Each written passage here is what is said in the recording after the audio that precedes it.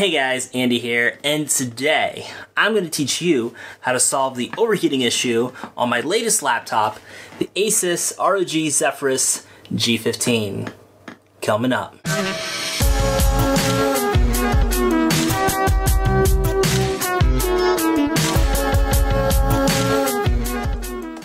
So yeah, there's definitely a lot to love about my new laptop.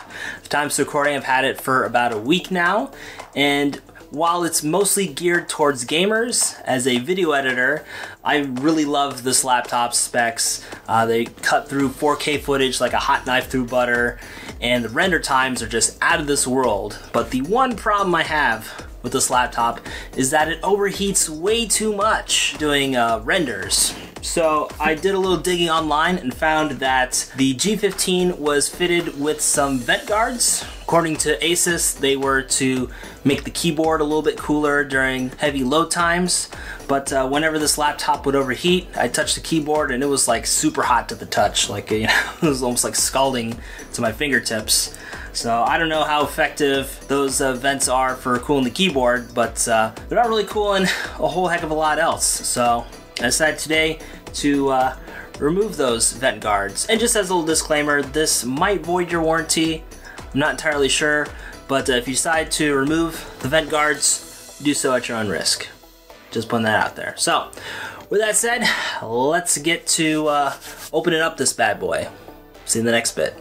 So yeah, here is the laptop, and one thing I forgot to mention as far as negatives about this is that it is a bit of a smudge magnet. But anyway, let's flip over to the back side.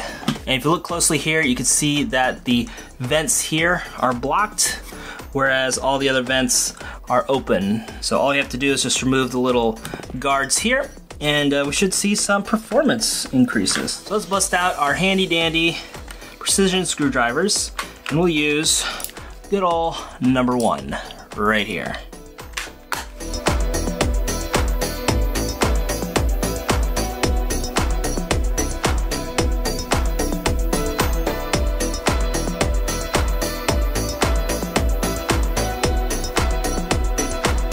So yeah, here's the inside of the G15, and before we go any further, just to remind you that the screw closest to the window sticker doesn't come out. So you'll just have to screw it as far as you can and then just use a guitar pick to pop it out from there. As you can see here, we have the M.2 drive, and then we have another slot for another M.2 drive, which might be a future upgrade. We got the battery, we have the RAM right here, we have the 2 cooling fans, there's a Wi-Fi card. On this side are the 2 vent blocks. So all I have to do, take a little screwdriver,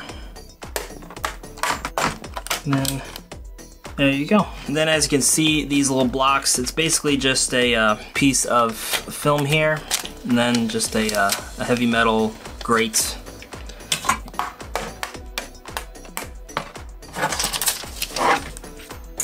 Then, as you can see, the vents are free and clear. And there you have it. So yeah, that's how you take out the little vent guards on the G15. And with that said, this is the Andy San. Sign for now, as always, and forever. We'll see you next time. But you won't see these next time. Catch you later, guys. Bye.